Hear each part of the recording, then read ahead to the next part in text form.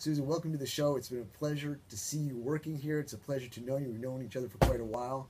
And tell me about last night, though. You were on a team, and you did what last night? So last night we did a round robin. It was a contest, and it was a the law enforcement benefit sheet, right? law enforcement benefit sheet.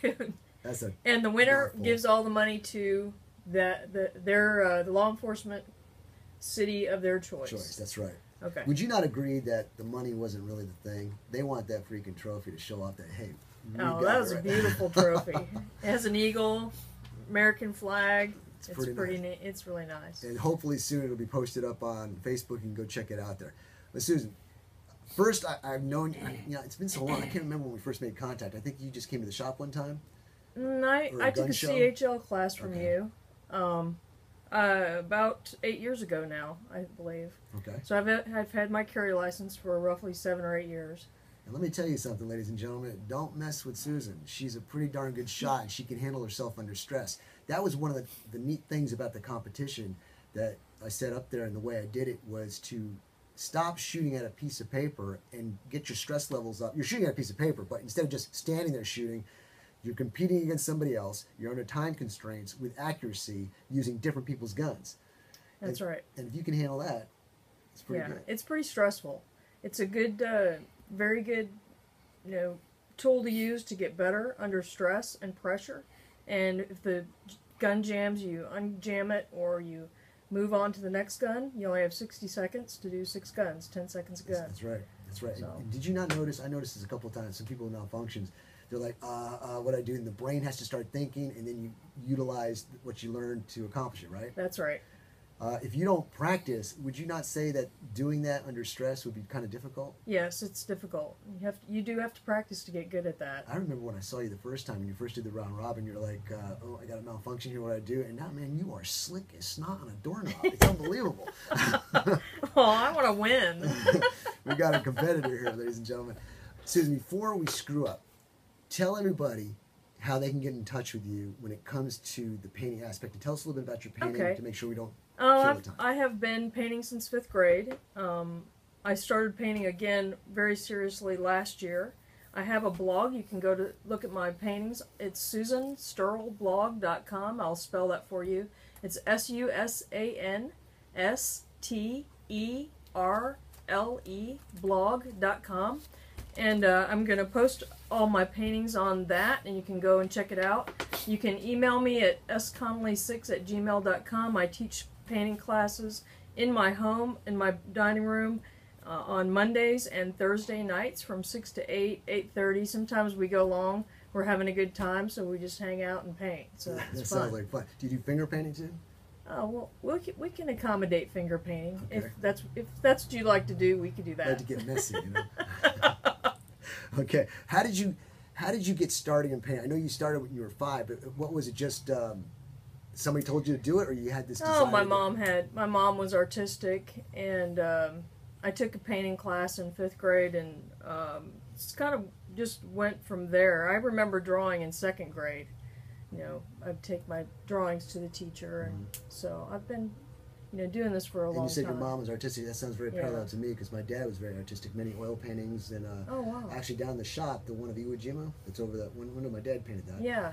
And he's done many more, and that got me into artwork. My medium, however, was basically pencil and charcoal. What kind of mediums do you do? Do you do it all? I do pencil, charcoal. I prefer oil and acrylic. Acrylic is a plastic-based paint, and it's water-based, and so it dries a lot faster than oil. I prefer oil. I was in Colorado this last week, and we went outside and painted some acrylic paintings. What are you using on the portrait? This is an oil painting. How long does it usually take to dry? You probably need to let it dry about a week, and then you can ship it. Oh, so I and can't that caress kind the of thing. picture there and say that's... You can put your fingers on it and do some finger painting if you'd I'll like. do that, okay. That looks really good. I mean, I'm amazed at how quick you did it. And ladies and gentlemen, I'm moving around. I'm not sitting here still. She's just looking at me and saying, okay, there he is. Boom, got a part of it. She's got my cap down, my beard down, the eyes down, everything. It's just awesome. What's your favorite medium? My favorite medium is oil, but I like to draw. I also like to really draw with Pilot pen and just pens in general. Pilot pen. Sketch in a sketchbook. Pilot pen is a black marker. It's a very fine tip marker. Oh, okay. So it's fun. But I have a lot of students now. They come. I'm very blessed to have people. I've got one set of students that's the grandmother, her daughter, and then her daughter come to paint. At my house. Are there some people who just can't do it, or is there a way? I'll give you an example. I get people who say they can't shoot. Well, in 30 minutes, I got them shooting. Are there tricks like that when it comes to painting on how you can break? Yeah, basically when you paint, basically it's a fear factor. We all are worried about the final product, and what you got to do is just you have to enjoy the process. It's like when you were a little kid, when you were 2 or 3, and they put a piece of paper and a pencil down in front of you or crayons. You just went ahead and you drew whatever, and you weren't worried about the final product. You were just enjoying the process, and that's what it's all about. Because if you end up worrying about the final process or the final product, if you think you're going to do a Picasso or something like that, it doesn't come out. So what you have to do is, what's happening is you're thinking about yourself. You have to stop thinking about the final product and think about the process. Well, the final product is important though, at the end result, right? Because if you're trying to like paint a picture of me, I mean, hopefully it'll end up looking like me, right? But right. But what would be a trick, a concept to say, other than what you're saying, you got to stop worrying about the final product? Is there like practice strokes you can do? Is there? Well, this is what I teach. I teach. Let's say the first thing we'll usually do is a still life, and it'll be all white. And so what we'll do is we'll shine a light on one side, and we will talk about the shapes in that still life. Everything's a shape. It's not a face. It's not an apple. It's not an orange. Everything is a shape.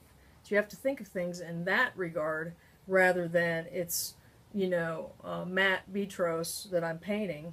It's the cap is like round. And the head is square. Yeah, the head is an oval or whatever. It's all about shapes. It's all about darks and lights and values.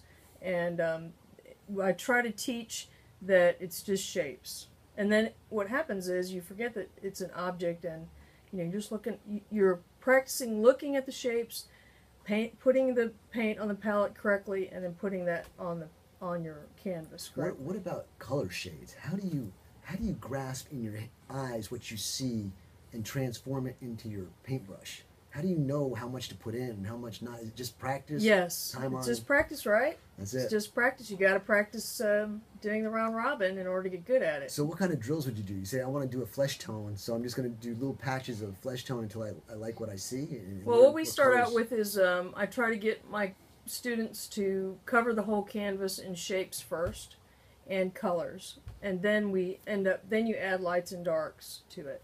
But what you want to do is paint a whole painting all at once and not little pieces at a time, so that it all looks like one. I've noticed a lot of times when people start painting, they do foliage or they do jars or they do fruit. Is that because they're just shapes, or is it just because nobody else will sit long enough for them to paint? Oh no, it's because it's easy, it's simple shape. You don't want anything too complex, because then you get bogged down in the minutiae of the detail, and that's not what we're trying to do. We're just trying to, practice looking at the shapes, and then you have a big shape, then you have smaller shapes within those the big shape, and then that's what creates an apple. So what you're saying is there's nothing really difficult if you use the concept of painting shapes as compared to saying, I've got to draw a face now and the eye is recessed from the nose and the eyebrow is over that. That's you right. take each section and turn it into a shape. Right. Wow. What happens then, I learned that just in 5 minutes with her sitting here. Just think what you can learn. How long is your class? It's 2 hours. It's from 6 to 8, or sometimes we stay till 9. She painted a painting in less than 2 hours. And she just taught me how to do an eyeball as not an eye, but a shape of some sort. That's pretty darn good. Keep talking. What else can you tell me? How long? Okay. Go ahead.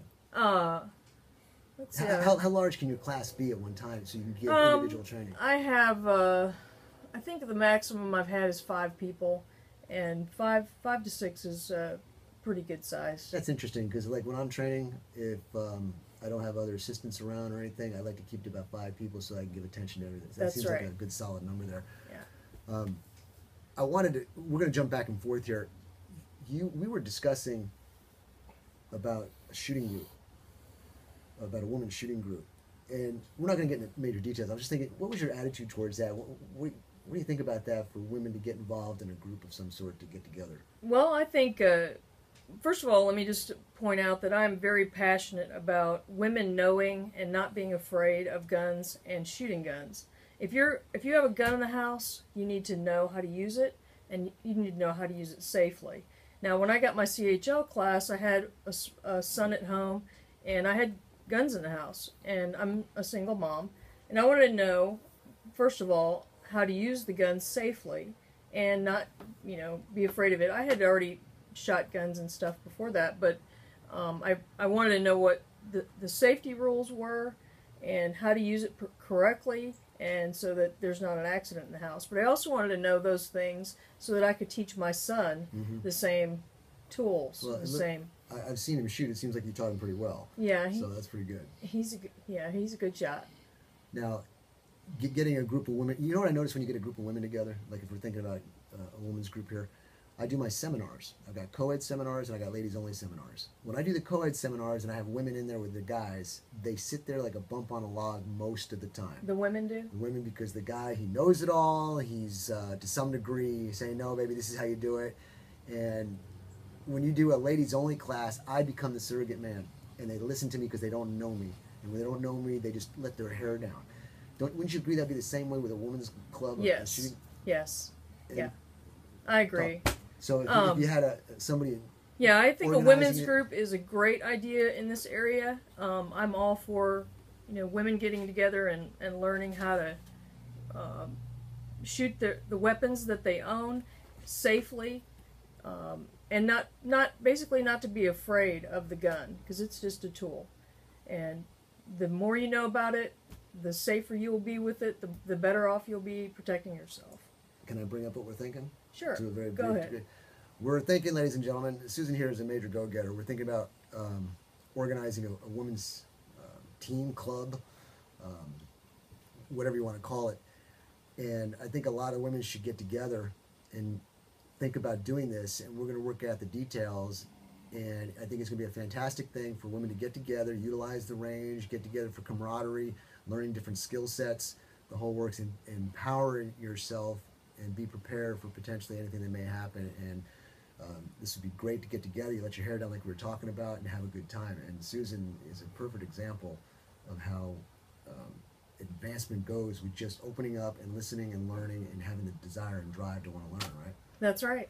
Yeah, I'm a major curious person. And maybe some of that will rub off on others who are a little bit timid, right? So, yeah. If you have any hesitation, you need to come out to the range and meet this young lady here, and she'll give you some motivation for sure. Okay, let's go back to your painting. Once again, tell everybody how they can make contact with you, and if they're interested in the class, any other information you give about the class, about have some dates set up, what it costs to do it, so on and so forth. It's pretty flexible. Basically, I do 6 classes. I try to get you to commit to 6 classes. It's $150 for 6 classes. And you can come either on Mondays or Thursdays. So I'm committed to painting and teaching people on those nights from 6 to 8:30. And sometimes I'm out of town. Like last week I was out of town, so we didn't have classes that week. But we're flexible, and I make sure you get your 6 classes in, So, on the days that you need. for example, somebody, if wanted to come on a Tuesday and Thursday, you said? Monday and Thursday. Monday and Thursday. Somebody wanted to come Monday and then Thursday and then Right. Monday and Thursday. Okay, Yeah, so you don't they have to can wait do that. once a week. You can do it a lot. Okay, very good. And once again, they can go to susanstirlblog.com and check out the information. You got artwork there that's on display that they can see. They got a way to contact you and all that kind of stuff. Well, yeah, and they can email me at sconnolly6@gmail.com. It's SCONNOLLY 6@gmail.com, and that's also on the blog, that email. And I'll make a suggestion, and I don't think you'll have a problem with it. If somebody's interested, a woman's interested in the ladies group, maybe they can contact you there. Yep, talk they about can it. contact me about that, and also on Matt's Facebook page if you're interested in joining that group. Just you know, put your name. We'll message you on Sure. Facebook, or you know, if you're interested, put some contact information there, and we'll get a hold of you. I think it's great. And I think if you ladies get together and organize, ladies always do better than guys when it comes to organizing events. They always do. It's a fact of life. That's the way it happens. You get this group going, and it's going to smoke a lot of other groups out there. And I'll do more than I can. I'll do as much as I can to support the group to make you guys be 100% successful. So hopefully you'll make contact. You can call us here at 254-697-6633. Go to my website, aaronsgunshop.com, or go to the email address, aaronsgunshop@gmail.com, or go to susansturlblog.com, or Susan, I'm blind without my glasses. Read the website again, or the sconnolly6@gmail.com. and make contact with her there. Susan, any final words? I'm going to have to take a break and then finish up the program. You got any final things you want to do? I'm passionate about women learning about guns and not being afraid of it. If you're afraid, then you need to practice. You need to learn about your weapon, and you need to come out, take your CHL class, take a day of learning, you know, with Matt, and get after it. Sounds great. Susan, I can't tell you how much I appreciate the painting that you did. Looks fantastic. Can't thank you enough for coming on and talking about what you do, and I will sure see you at the range, right? Yes, you will. Okay, Trey, Every Friday. all right, great. Trey, let's take a 3-minute break. When we come back, we'll finish up the show. See you on the